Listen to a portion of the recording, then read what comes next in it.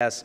I would say half of the job of a think tank is to stop stupid things from happening.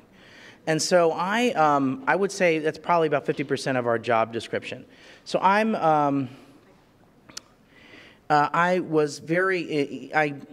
reached out to my colleague Shannon Green, who's going to be monitoring the panel. I said, we really need to write a case study about what happened when the State Department merged USIA in the late 90s. What was that all about? And we talked to a number of very thoughtful people who were Foreign Service officers, both at State and AID at the time. Because I think the reason we're having this conversation is there's a legitimate conversation going on in Washington about how do we improve, how do we be more effective, and how do we be more efficient, and are there some savings? And that's a legitimate conversation, and I think that's an important conversation. But we wanted to make sure that it doesn't mean that every answer is the right answer. And so one of the things we wanted to do was to say, okay, well, let's just make sure we recall within living memory, this only happened 20 years ago, let's at least get on the table what were the expectations at the time of the merger of USIA into state, what were the hopes, and were those hopes realized? And I would argue that many of them were likely not realized. And so why is that important? Because I think in the context of a conversation about should we fully merge USAID into state, my view is the answer to that is no. And that I worry that we will break or cripple our development capacities in ways that perhaps it's possible that it's arguable that we may have broken or crippled some of our public diplomacy capacities when we merged USIA into the State Department. That would be my... It's contestable, and I think we'll have a chance to discuss this as a group, but that is what I would put on the table, and that's what the piece that Shannon Green and I wrote a couple of weeks ago, and it's gotten a lot of attention. So let me just add one other point, which is we're doing this in the context, we've convened here at CSIS a bipartisan task force on development, effectiveness, and efficiency, given the conversation we're having. Senator Young's agreed to be a co-chair, and Senator Shaheen. We've convened Obama administration appointees, Bush administration appointees, retired Foreign Service officers, and to actually, this is a great conversation, this is an important conversation, so let's put on the table fixes and improvements to make sure that we're doing things that are keeping the United States safe and making sure that the United States, that ultimately that this is done in our self-interest as well, and that we have wealthier partner countries so that they're buying more stuff from us, and that means more American jobs. So we should be helping developing countries prosper because it's in the American self-interest, and so it's a legitimate conversation the Trump administration's put on the table, but let's just make sure we don't do anything stupid in the process. So that's the context for this conversation, is to help us all remember what happened and what lessons we can take from it. So without any further ado, I'm going to turn the floor over to my friend and colleague, Shannon Green. Shannon.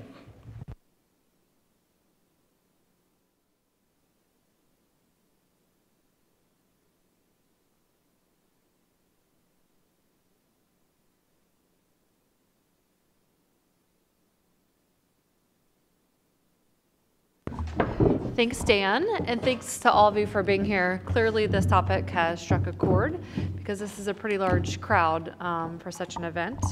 We don't have a ton of time, so I'm going to very quickly introduce the panelists. Suffice it to say that we have a very impressive team of 4 people who have held numerous positions in and out of government, both in the public diplomacy realm as well as development. So to my right, we have Susan Stevenson. She is currently the Acting Assistant Secretary in the Bureau of Public Affairs at the State Department, a career Foreign Service officer. She previously served as the Chief of Staff to the Undersecretary for Public Diplomacy and Public Affairs, Director of the Undersecretary's Office of Policy Planning and Resources, a Deputy Assistant Secretary in the Bureau for East Asian and Pacific Affairs, and Director of the Foreign Press Centers. To her right, we have Bambi Arellano, who currently serves on the Lutheran World Relief Board of Directors. During her 27-year career at USAID, she served as a counselor to the agency, which is really the top spot in terms of a foreign service position, coordinator for development and economic affairs in Afghanistan, and mission director in Egypt, Iraq, Ecuador, Peru, and the regional center in Budapest. So many global positions of high importance. To my left, I have Kenton Keith, who is an ambassador. He joined Global Ties U.S. Advisory Council in 2009 and serves on the boards of AFS USA, the Council on International Educational Exchange, and Partners for Democratic Change. Ambassador Keith served as the Senior Vice President of Meridian International Center from 1997 until 2010 after a distinguished career with the United States Information Agency, which is the topic of today's conversation, where he retired with the rank of Career Minister. And last but not least, to his left, we have Ambassador Stuart Holliday, who is the President and CEO of Meridian International Center. He served as the U.S. Ambassador for Special Political Affairs at the United Nations from 2003 to 2005. Prior to that, he was the coordinator, which is an assistant secretary level position, of the Bureau of International Information Programs and principal deputy assistant secretary for public affairs at the State Department. So clearly we have a group of people that are well versed on the issues that we're going to be discussing today. So Kenton, I wanted to start with you. Could you provide us the backstory on the USIA State Department merger? What was the reasoning behind it? And in your opinion, what were the immediate ramifications in terms of public diplomacy? Yeah, thank you, Shannon. It would take a lot longer than we have for me to go into all of that. But let me just say that back in the Clinton administration, when Vice President Gore was reinventing government with these golden hammers,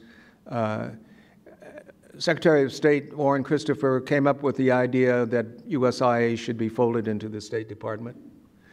The Gore people looked at that and said, no, that wouldn't work because the function is too dissimilar and there wouldn't be any cost savings anyway.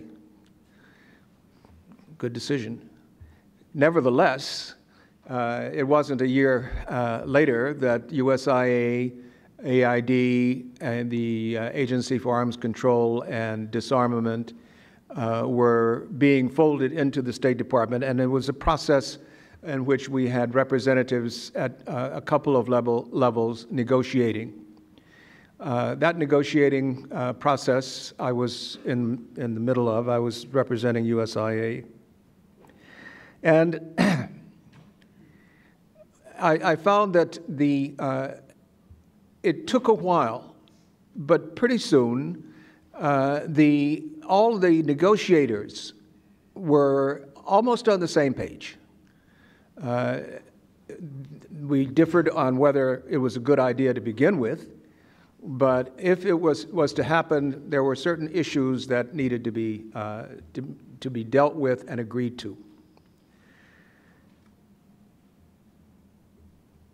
As far as the USIA negotiation was concerned, the two main concerns we had were wrapped up in something called bracketed language. And that means, of course, that we didn't come to an agreement. The blueprint that we were negotiating was to go to the president on a certain day in July, and those decisions in bracketed language would be reached at that level. The two main things that we were worried about were protection of the function in a department that had not typically been friendly to public diplomacy over the years, and the level of USIA, the level of public diplomacy policy-making authority in the department. We wanted to see deputy assistant secretaries at least in the regional bureaus, because other than those at that level, you don't have, if you don't have deputy assistant secretaries at that level, you don't have a seat at the policy table at all. And that was disagreed with by our State Department colleagues. That was bracketed language.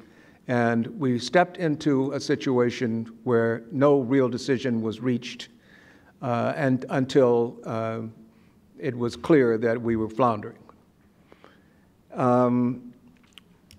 The other issue that we cared deeply about was the protection of our exchanges budget.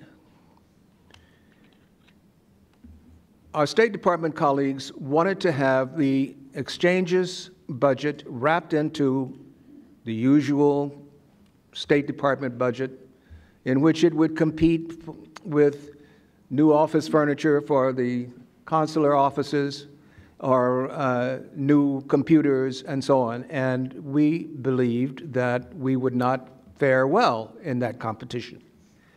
The State Department actually decided against us and had actually written letters to people who were considered stakeholders explaining that decision.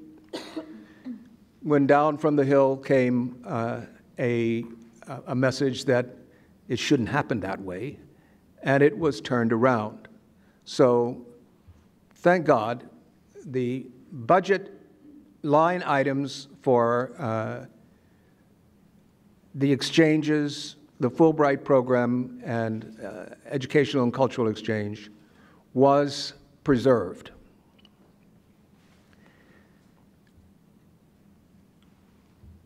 As far as what the immediate effect of the change was concerned, in the field,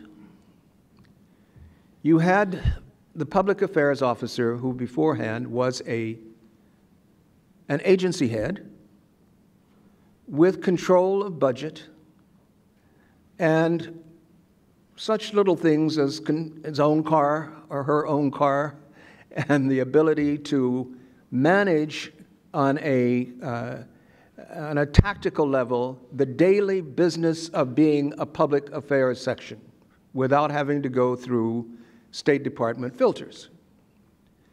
That changed almost immediately. And then there was a sense of a lack of direction in the field. The first public affairs meeting that was held in Washington for all public affairs officers, the biggest complaint was, we don't know who's running the show. We don't know where decisions are coming from, and we don't know how to plead our case. Well, things have gradually improved on that scale. But it has never gotten to the point where solid Washington decision-making has been able to come through to public affairs officers on a consistent basis.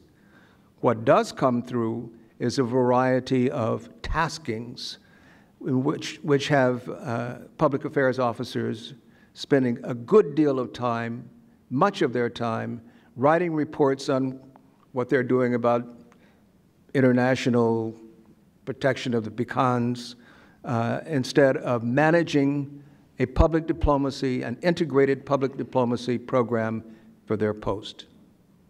So those were the immediate problems that developed after the merger.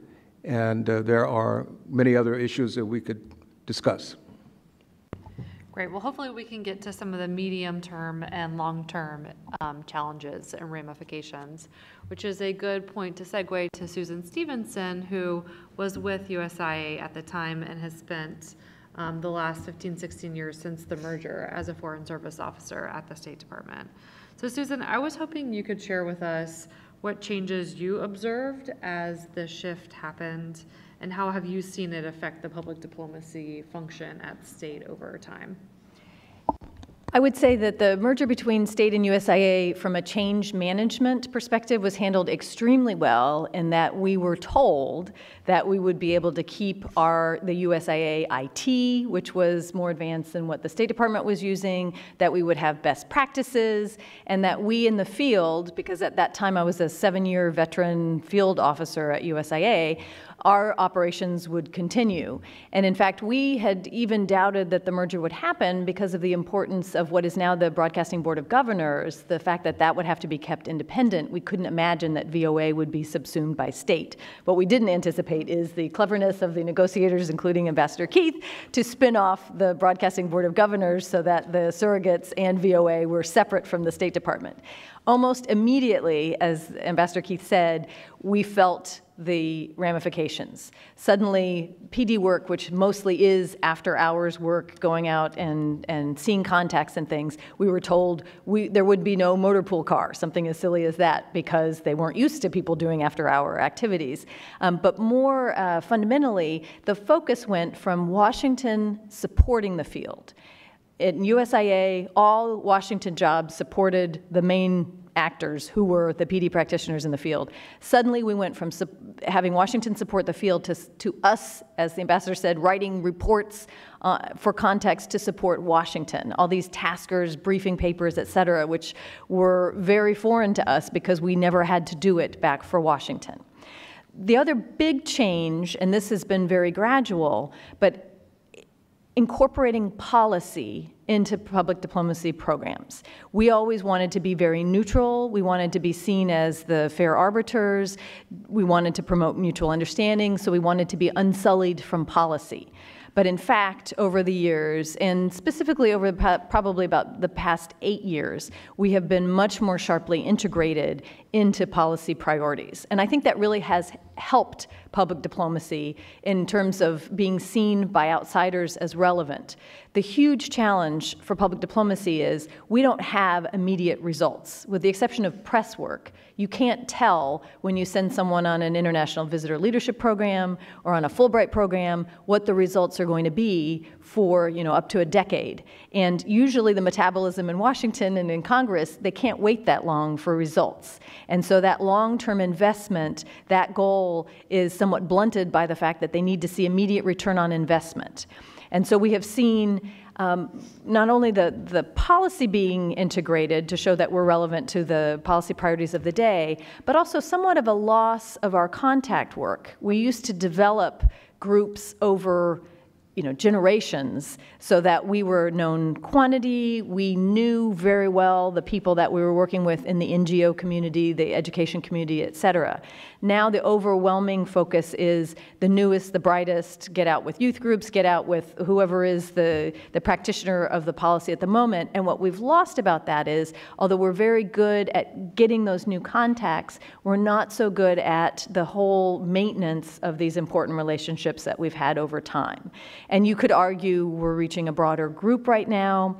Another one of our big challenges, and maybe we'll get into that, is how we look at the impact of our activities. And I, speaking as normally the Principal Deputy Assistant Secretary in the Bureau of Public Affairs, was surprised that we had no evaluation mechanism across the Bureau. There was no expectation that we had to look and see what was working. And this is as recently as 2016, we finally got a Bureau evaluation expert. So it is incumbent upon us to show that what we're doing is working, but it is very difficult to prove that. I think that we have much more opportunities. In his day, Ambassador Keith was that rare person that was a public diplomacy officer from USIA who got to be an ambassador. There was maybe 3 or 4 when I joined USIA that we all knew their names. In fact, I'm so honored to be on the panel with you. And nowadays, we are getting more and more public diplomacy officers as deputy chiefs of mission, principal officers, and even ambassadors. And that is a change that I directly attribute to being part of the State Department. So there are good things as well as some downfalls to the merger. Overall, have we lost all our effectiveness? No. But it is something to be aware of as we look at other models of what might happen going forward. Thank you, Susan. Bambi, you've spent your entire career in positions, mostly in the field, in some very difficult places. When you hear from your colleagues on the panel, do you see parallels between the merger of USIA and State Department and some of the proposals that are floating around in terms of some significant consolidation of state and USAID? And I want to ask you for your opinion, what would that mean for USAID if there were to be some loss of independence? What would the impact be not only on the agency but on U.S. interests more broadly? Yeah, thanks, Shannon. And excellent. It's always more difficult to be at the end because it's already been said, but I'll try to not be repetitive here. I think one of the most important points that has been made is that whatever this way this were to go, there are very important homework that needs to be done on both the credibility and the perception of the entity being merged or not merged, impact on policy and programs, and also impact on people and staff. Having worked very closely during the years of the USIA merger with public diplomacy people at Post, I know the toll that took and the adjustment it required. In terms of parallels, the fact that it had already been being debated. I mean, this is something that USIA had been going through for some years. AID has been going through this will they or won't they discussion now for decades. So there's a lot of backstory here as to where this all comes from. The fact that ultimately, at the end of the day, because I know the downsizing of USIA staff started like with USAID in 1997, and much of the kind of camouflaging it as reorganization took place after that. So ultimately, it was a budget decision that drove a reorg. I do not think that is a good idea. Having been managing missions at the time of USAID's right-sizing, it was very painful and not rational, and ultimately, because 9/11 then came, totally non-productive, because then we needed to staff up. In terms of savings, ultimately, from a budget standpoint and predictability of savings, I don't think in today's world you have any. It is an incredibly complicated world out there, and things change on a dime, and ultimately you may have to reverse what you've just done, so you really need to think it through.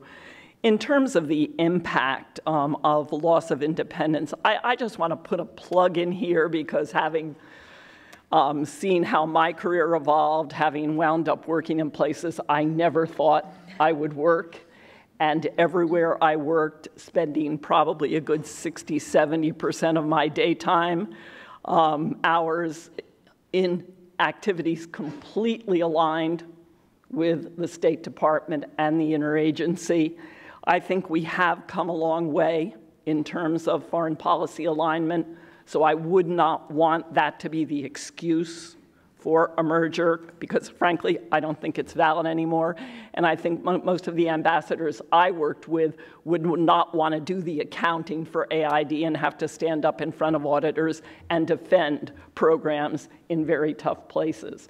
I see some faces in the audience that may want to contradict me on that. But I think the primary cost, and this is at the top level, really is the loss of flexibility and bandwidth. If there's anything we need in today's world, it is the flexibility of response.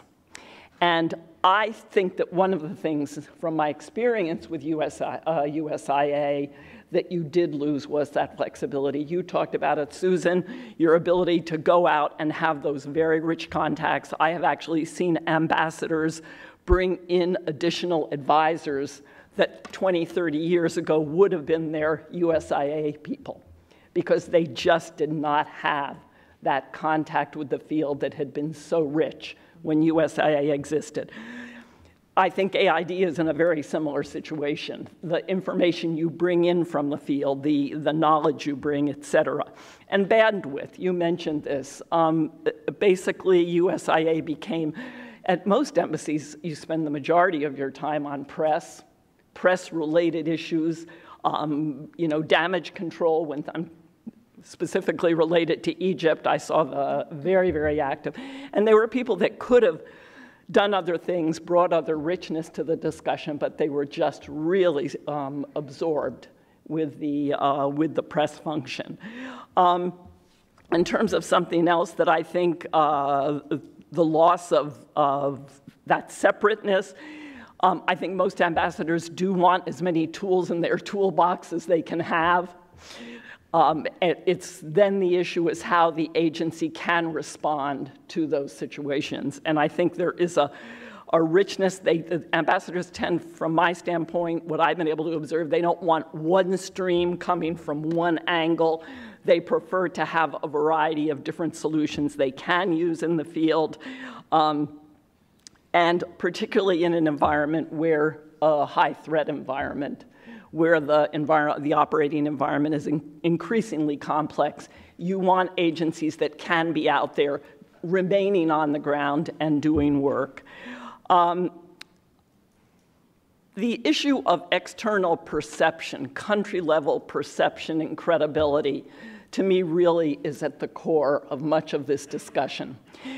How do you, in a world that is increasingly complex and where there's so many forces in the information age, which I think is one of the reasons that people would love to have USIA still existing in some form today, particularly on the civilian side, is how you, where so many of the information forces are working against you, how do you sustain a positive perception and credibility about the U.S. and its motives in that country?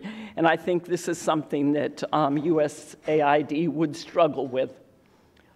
If you all come under the same tent, it's great to have that alignment, but ultimately you're losing that variety and that ability to really keep a country with you come hell or high water. Finally, firefighting. Foreign policy ultimately is the day-to-day, what happens now, what happens tomorrow. One of the major impacts for USAID would be its ability to look medium to longer term and hopefully be able to contribute to identifying those strategic threats and challenges that are coming, not just in the 10 countries that receive the vast majority of foreign assistance, which are all high threat posts, but those other countries and regions where the threat may be less today, but you need that analysis of what may be coming at you tomorrow. Great. So Ambassador Holliday, a lot of the discussion is around how do you defend public diplomacy and an independent development agency on the basis of U.S. interest. So I was hoping you could help us take a step back and kind of frame how we can think about these two functions as they serve U.S. interests, and also how you think we should be organizing these pieces to maximize America's soft power influence. Sure. Thank you. First of all, a pleasure to be here. I think the taxpayers fund our government to protect their interests, and the question is, how do you define that question? Development and public diplomacy are two valuable tools that allow the U.S. to project values and invest in people in a way that builds relationships over a longer term. Our short-term foreign policy doesn't always have that as at its primary core function. We have to deal with the day-to-day crises. We have to be transactional.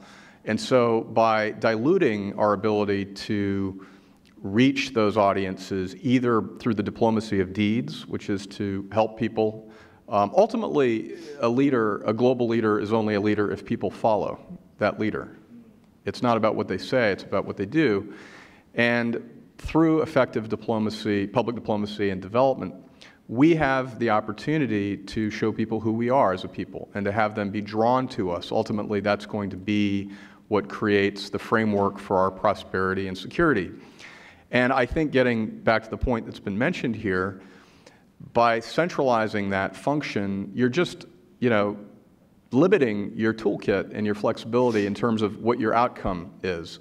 You know, in the corporate sector, you talk about third-party advocacy. You talk about building coalitions. You talk about strategic networks. That's the way the world's going. The way the world is going in terms of effective private sector engagement.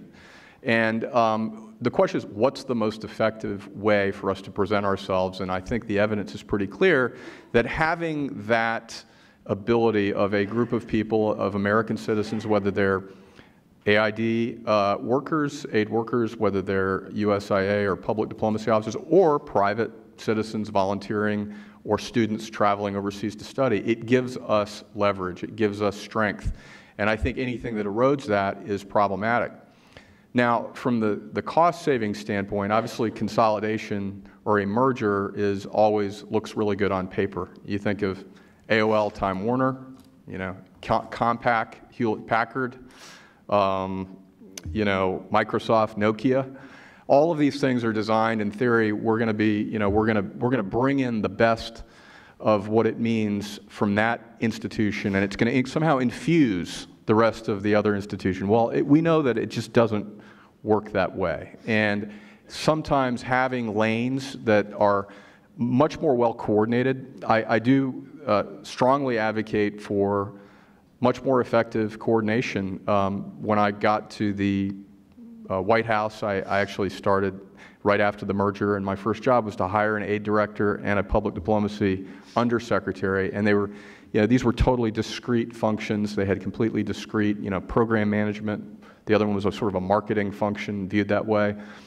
What I think we could do is, without this wholesale consolidation, is look for much more effective ways of having coordination, communication, and effective management of these programs, because I do think that we are living, first of all, in a world where our government, different government entities aren't talking to each other as effectively as they could. They do become like a school. You know, there's this class, and there becomes an institutional culture that develops. That can be very good for building up pride. But if you look at what the military has done with, you know, even with Delta Force, SEAL Team 6, all the various special units, they have to begin to work in networks and work together more effectively. And I think that would be a better conversation for us to be having than a merger, for example. And I also wanted to say, as far as going forward, what Kenton said about the exchange world and the long-term educational and professional and cultural exchange world, there's a reason why that benefited from a degree of separation from the day-to-day diplomatic activities of the embassy. And that's because there was never a quid pro quo. It was an investment in a human being. And I think our development programs, while they do need to be aligned with our national security interests, who knows where the next conflict's going to be? Who knows where we're going to need basing rights? Who knows where we're going to need public support? And we know, we've learned the hard way over years and years of tough lessons, that if we're not investing in countries when they don't need us, and we don't need them, excuse me, in the short term, we're just eroding our flexibility going forward. So short answer is, I think that the vestiges of USIA have done the best they can under difficult circumstances. There are many good stories, I think. There's been some innovation in the technology arena, in my old bureau, IIP. But the real question is, what's the most effective way of presenting ourselves to the world? And by collapsing in effect, you know, the legacy of George Marshall and all of the goodwill that we feel as a people to others that are going to lead them to see America as a leader to follow, if we conflate that, diminish that in any way, I don't think that's helping us out. I also, just in closing, think that just the name AID is in this political environment is a tough name. AID, if you're, you know, looking at the polls in rural America and around the country, and you think about what people think they need AID. They think they need aid. And for them, this is something which is a gift. It's a gift to somebody else, and they feel that they're not a part of it. So the real question is, looking at AID and public diplomacy, how can we build in more of the American people? How can we build in small businesses? How can we reach out and create sort of more of a bridge where we're more in the wholesale marriage of U.S. economic prosperity and international need than simply a discrete function that is guarding itself because it knows it's doing the right thing, but it's not that connected to what average Americans see as in their interest. Thank you. So I'm going to take the liberty of asking the first question, and then we'll open it up to the floor. So start thinking about what you might want to ask the panel.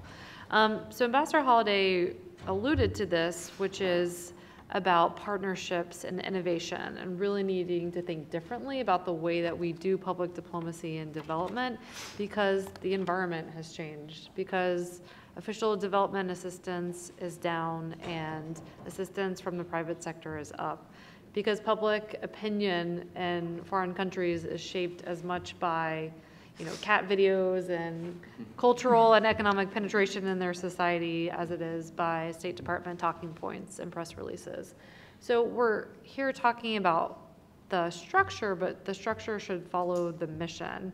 So I'm just curious to get the panelists' thought about, how should we be thinking about the mission of public diplomacy and development in the current environment, and if there are then any things that follow from that in terms of the form that USAID takes.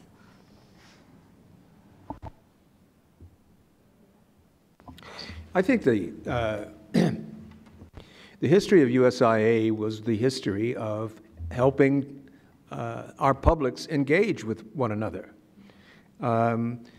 At the risk of sounding too nostalgic, in USIA, if I needed someone or an office that could help me generate cooperation between the Faculty of Political Science in Istanbul and something like that, an equivalent in the United States, I had an office in USIA that would do that and do it on a very professional level. Or find me a printmaker to go to the Istanbul Fine Arts Academy that had the only thing that you could see was a Yankee Go Home on the front of the building.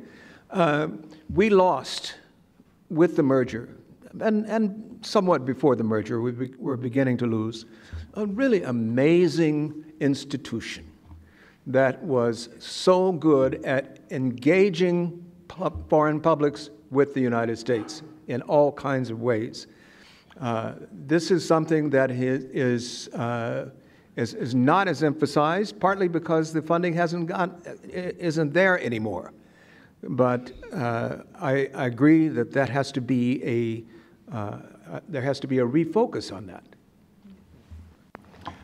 I would just say that because of the availability of so much information and where people are drawn, I have a 16-year-old and a 13-year-old, and I have to hide their phones before dinner.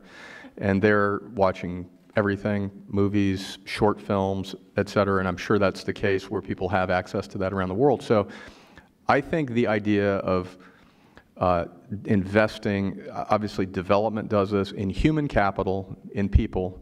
Some of our competitors in the world invest in infrastructure, that's fine, you need that, but we invest in people and we connect with people, education, economic development, entrepreneurship, women's programs, all those programs, critical.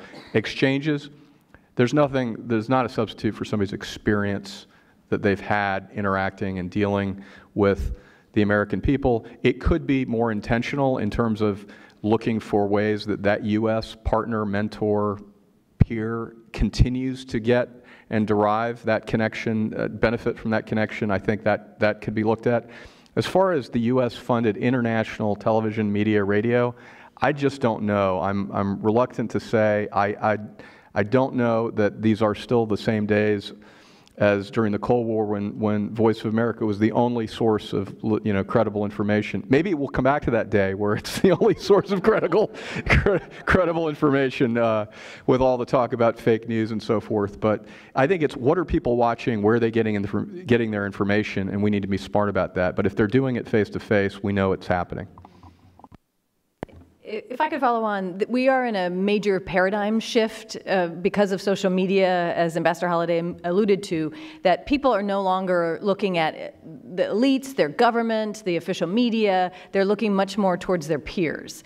And so for us, we've had to adapt. I mean, public diplomacy, that's been our sweet spot the whole time, is that we do connect with people. And what better than the alumni of our programs, rather than me, a U.S. government official, talking about American democracy, have somebody that's been on an international visitor leadership program, somebody who's lived here 6 months as a UGrad exchange student, somebody who's been here as a Fulbright.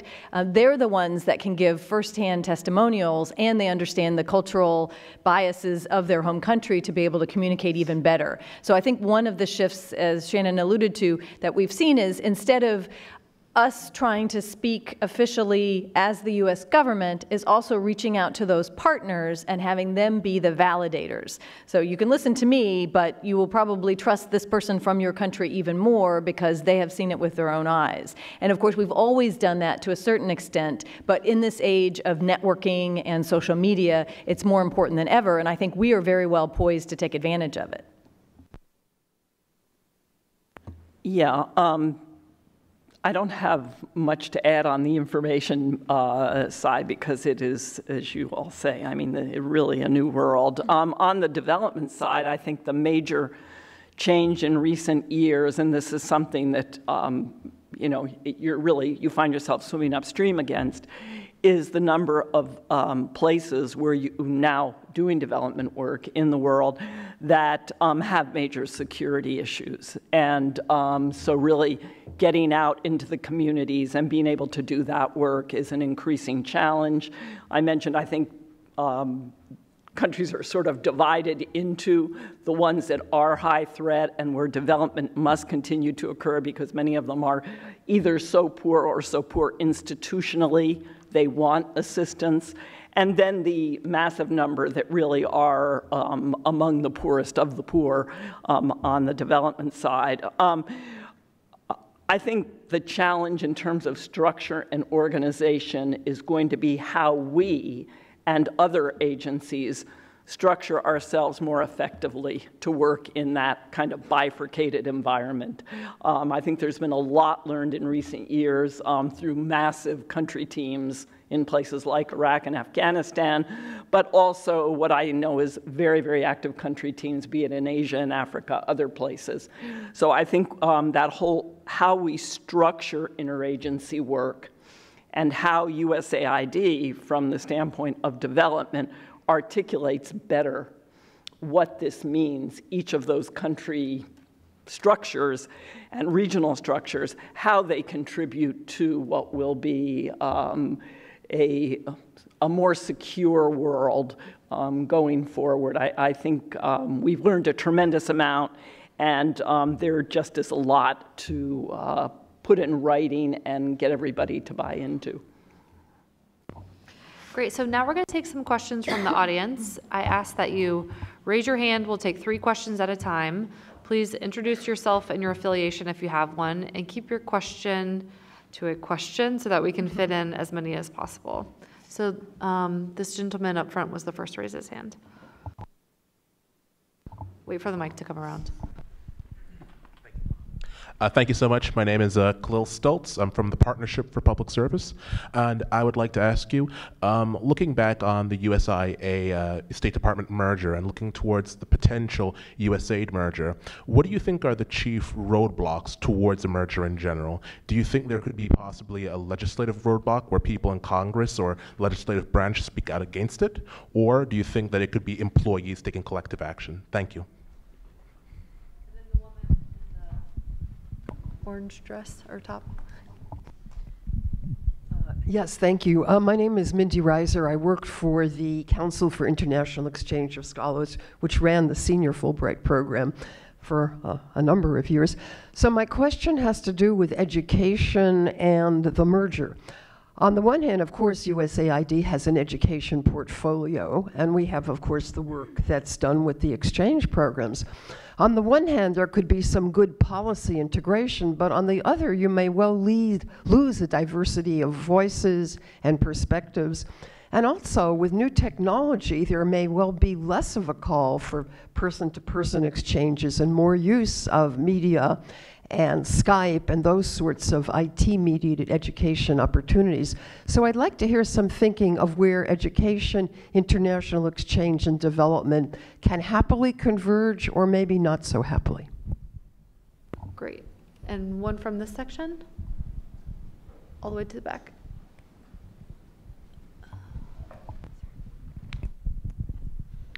Hi, my name is Mike Lally. I'm with the U.S. Conference of Catholic Bishops. I was wondering what your thoughts are on Ambassador Mark Green and his recent appointment as USAID administrator and how he will assist or work into these possible situations. Thank you. Great. So one on chief roadblocks to the merger. Where does education fit in? And then thoughts about Mark Green. Take any ones you want. I'll do all three real quick. Number one is Congress. Number two, Mark Green is a very capable leader, former ambassador to Tanzania. We couldn't have asked for a better choice, in my view. Third, education. I'm going to kick it over to Kenton. My experience of the cooperation between USAID and USIA in the field of education, cooperation in the field of education has been nothing but positive. I think back to my experience in Damascus when we went into Syria after 7 years of diplomatic hiatus. And I don't think we could have operated very effectively as USIS without AID, and I don't think they could have either. That was a lesson that everybody understood. Talk about alignment. Everybody understood that this was an area where we had to cooperate and could make significant progress, and did. The question of whether education as we know it in the traditional sense is going to become less important, I somehow don't see that. It will. My belief is that anybody who can get out and go get a degree in the United States is going to get one, or to not just the United States, but who is going to have an educational experience that will contribute to their future progress is going to try to get it. There will certainly be an increase in the use of technology, information technology, because not everybody can make this investment of travel and study in another country. Although if I could supplement that, I think IT is definitely a complementary bonus to education, but can't replace the in-person experience. The example I'll give is these MOOCs, the massive open online courses. We found that if we just left to their own devices, shared the resources of MOOCs, we didn't have a very high success rate of students actually taking courses and completing them.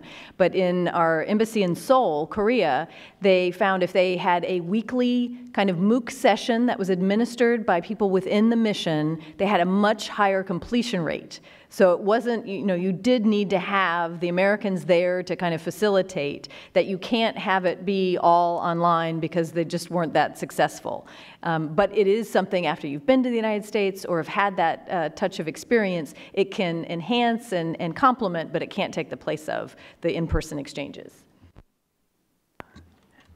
Yes, I'll let Stuart's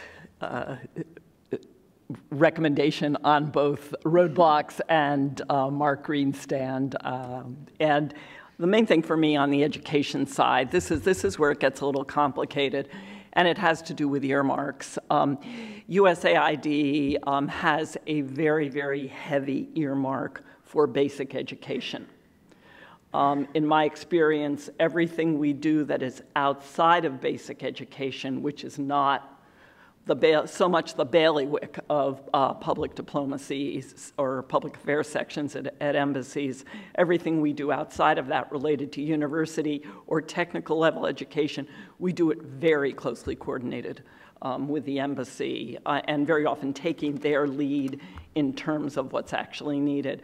I think our involvement in higher education has been much more related to where there is a need for some kind of institution building or a technical gap in a country, but again, very, very closely coordinated. AID spends the vast amount of its time in the education arena on basic education because that has been the earmark or the directive, as it's been called. Bambi, can I ask you to go one step further in answering the question about roadblocks? Insofar as some of those earmarks relate to organizational units. In other words, specific programs either have their own account, in some cases they have their own account plus their own office. To what extent will that be a problem when you start talking about dismantling different organizational units or combining them? Because there are members of Congress who are very wedded to that particular issue and therefore would not want to see the account somehow be combined with other accounts or units be, dismantled or consolidated. I don't know or fully understand the opinions on the Hill right now. So I'm talking again, having come back from overseas to talk almost annually about a given country budget or defending X program or being beat over the head because we weren't doing enough of something. I do feel that it is very difficult for an agency to go through these very dramatic shifts. So I do hope there will be a modicum of continuity. The areas where, I know there's the most nervousness right now are in the environment area. Many of these programs are things that USAID has been doing for years, like national parks in countries that have some of the most important natural resources in the world. They're not directly climate change related. They're very local agriculture related, and the linkage between agriculture and sustainable development and sustainable economies and local communities. So my hope is that there will be a level of continuity in those areas. Others that were emphasized by the previous administration in some very, very important countries, areas like civil society strengthening, government institution strengthening, anti-corruption. These are bedrocks of countries functioning well and functioning at the service of their citizens. I hope that we don't see dramatic changes in that regard because these are ones where a lot of work went into laying the groundwork, but one never knows. We have been through that whiplash before. Hopefully this time it won't hurt too much, but I do think we need to recognize the same way the United States wasn't built in 10, 15 years or within a budget cycle, our institutions took many, many decades to build, and we're dealing with countries that very often don't have the same economic potential that the United States had throughout its history. So, knock on wood. Take the question from this section. Has to be even-handed. All right, awesome. Thank you for choosing me. My name is Khalif Robinson. I'm a fellow in Congresswoman Karen Bass's office on the Hill. So I wanted to ask about what you all feel is the way to promote a positive external perception of the U.S. in light of recent policies that seem to be stepping back from global programs. This is maybe with regard to the proposed cuts.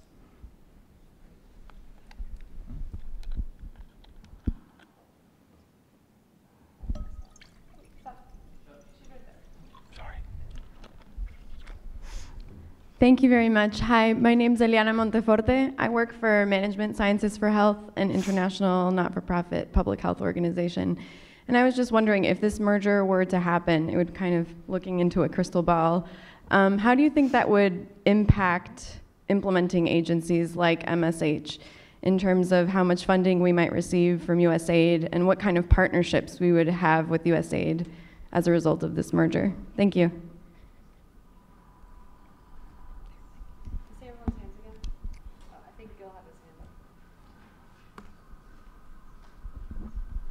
Hi, my name is Ambassador Gil Robinson. I was the former Deputy Director of USIA. I think the unmerger of USIA is one of the worst decisions the U.S. government, bipartisan, has made. My question is that if USIA existed today, it would be the coordinating force in the government on ISIS. The defeat of ISIS propaganda would be coordinated by USIS. Today, I would like to know who in the government is doing that coordination. Great. So ways to promote positive external perceptions of the U.S., how is a potential merger going to affect external partners, and then who is leading efforts to discredit ISIS propaganda? I can start with the last question from Ambassador Robinson. Interestingly enough, in the State Department, there was a little bit of a discussion in 2010 between the Bureau of Counterterrorism and the Undersecretariat for Public Diplomacy and Public Affairs on how to stand up a messaging unit to counter terrorism. And in the end, it was the Global Strategic Engagement Center, GSEC, that was stood up under R rather than under CT because R had resources, let alone the fact that R does messaging for a living. GSEC went through several different iterations. It became the Center for Strategic Counterterrorism Communication, and because there's no such thing as a new idea, it's now rebranded as the Global Engagement Center. But it is still firmly in the R family. It is a messaging center. There has been discussion about whether it is a State Department entity with interagency detailees or an interagency entity with State Department personnel. I think they would like to be the latter, but they're still pretty solidly the former. But they do have people from NCTC, from the agency, from DOD, and from across the State Department working on how to engage and prevent radicalization. And this gets back to the earlier comment on how do we engage. We realize that us kind of snarkily engaging ISIS directly, which was the paradigm up through about 2012 to 2014, wasn't as effective as now. They're very much working through partnerships so that they're helping give content for public service announcements, and then they give them to a partner agency in the UK who then run with it. Or we're working with the Sawab Center in the with the Emiratis. There's a messaging center in Malaysia. We're working with the Saudi government. We're also looking at even doing with an NGO in Nigeria with the idea that it's not the US government that's going to be the most effective. I'll go to the, I don't want to talk about walking back from global because I don't think we know yet totally, other than the issue related to the Paris Agreement. People are out there on the ground in embassies, AID, doing the work that they do on a daily basis. I think this, how the budget proposal plays out in the coming months, perhaps year, is going to tell us more about that. Maybe others who have had more direct experience can speak to that. On management sciences for health and the partners, frankly, whether we have insourced government or outsourced government, you know, during the Clinton years, there was a push to outsource government, which was one of the justifications for the downsizing, and the reorganization of government was all about contracting out. I have seen our partner organizations thrive. New ones appear, there have been mergers, there haven't.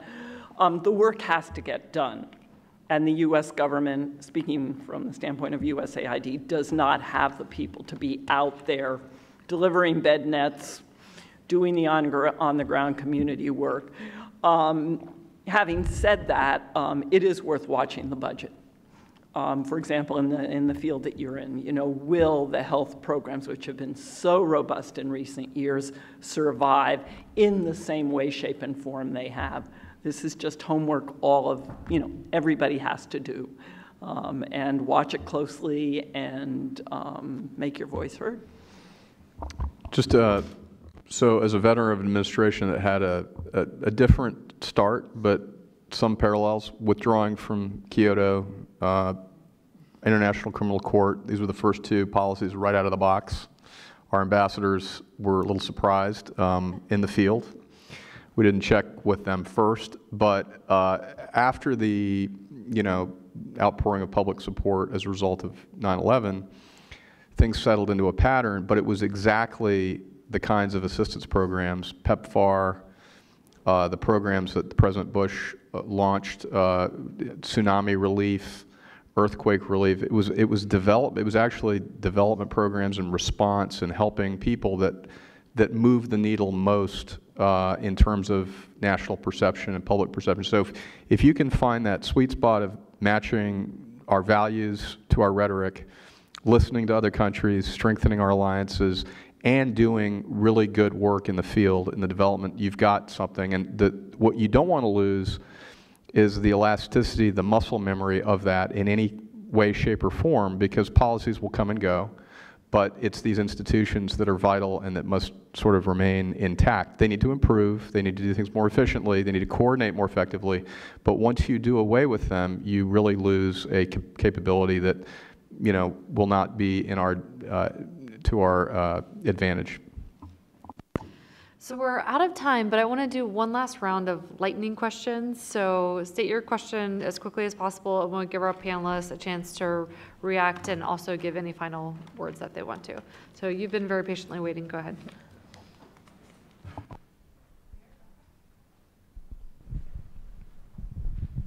Thank you, Renata Harlan, European Union delegation. I'm the development counselor there. Going into the direction of a merger, USAID, State Department, 3 questions. What would be the size of a merger, of complete merger, USAID into State Department compared to USIA into State Department? Are we talking of the same magnitude? What are related additional issues to tackle, possibly? Second, would there be any benefits that you would see from partial mergers of functions of USAID into State Department? Let's say go halfway or some way along the proposals of this administration. Where are there efficiency gains that you would imagine?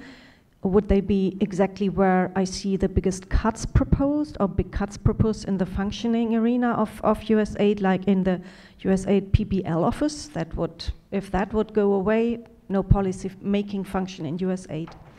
Third, would you see that the merger would... I think we'll have to leave it at that. 2 questions. It's related. Okay, quickly. In case of a full merger, would you see a possibility that you have first and second class Department of State officials? Great. There's a gentleman in the back, all the way back there. Yeah. Thank you. Bristow Richards with Freedom House. With global declines in freedom and rising illiberalism and authoritarianism, who's taking the role in promoting democracy, capacity, and coordination, and who should take the role between USIA, USAID, and the State Department? Thank you. Great. Any over here? I feel like you guys have been neglected. No?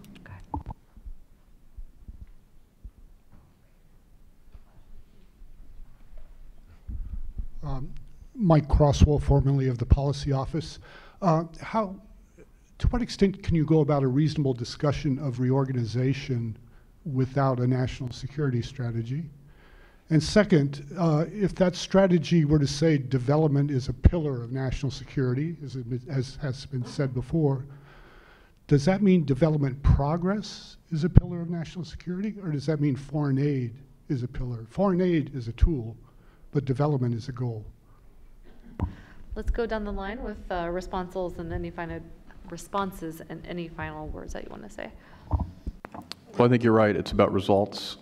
It's about the impact of these programs. I think all the mechanisms and tools are the means, and we need to look for the most effective means. And I think the consensus is right now that maybe there hasn't been enough due diligence in terms of what the implications of this change in structure would be to the impact on the ground. I'll take the moment to say my final words, which are I'm so delighted to be here and to take part in what I hope will be stimulus for a serious rethink about merging the USAID into the State Department. I'll take the question about rising illiberalism, given that that's my sector. I do think that democracy, human rights, and governance is one of the areas where there is greatest duplication of effort. And so I think one of the areas that folks will be looking at in terms of where we can strengthen the functionality by pulling some of the pieces together will be in that space. But I want to say very adamantly that there are a lot of people who are, big supporters for democracy, human rights, and governance efforts, who recognize those are essential both to our national security in this particular moment in time, as well as to development outcomes. So where it ends up being housed, I think is still an open question, but for sure there are opportunities to actually preserve and strengthen that function by addressing some of the duplication of effort that has been created over the last couple of years.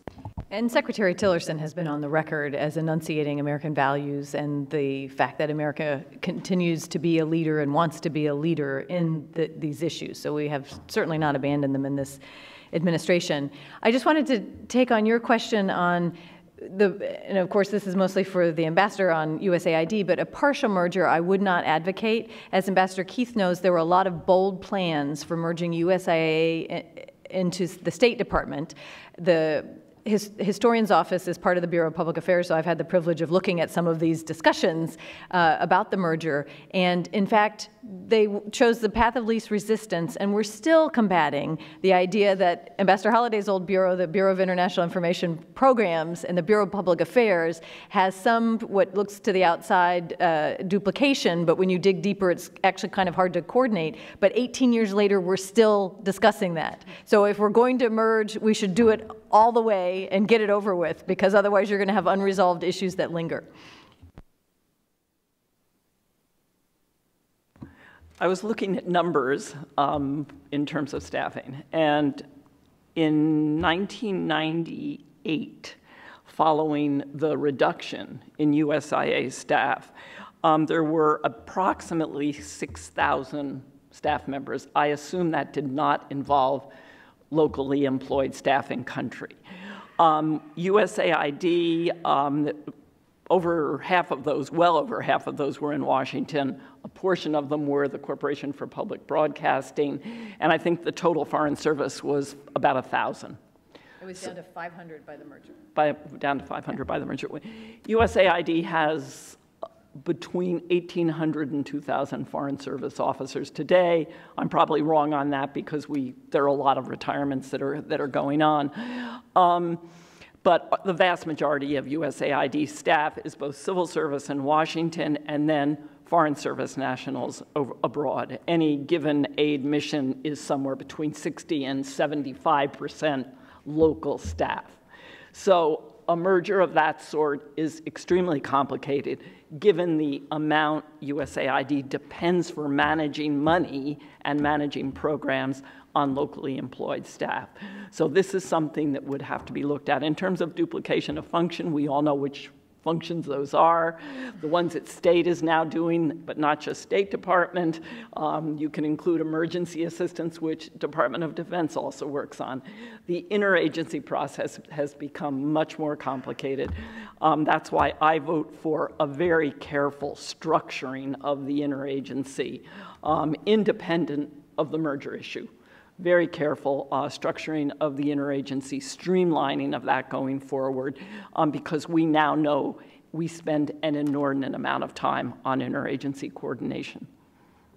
And on that, as Dan mentioned in the opening, CSIS will be issuing a report from the task force drawing on expertise from a lot of different people who have served in Democratic and Republican administrations as career Foreign Service and Civil Service officers, as well as political appointees. And that report will address some of these specific questions and recommendations around reform and restructuring. So on that note, we're going to close it out by thanking the panel for their excellent presentations and comments.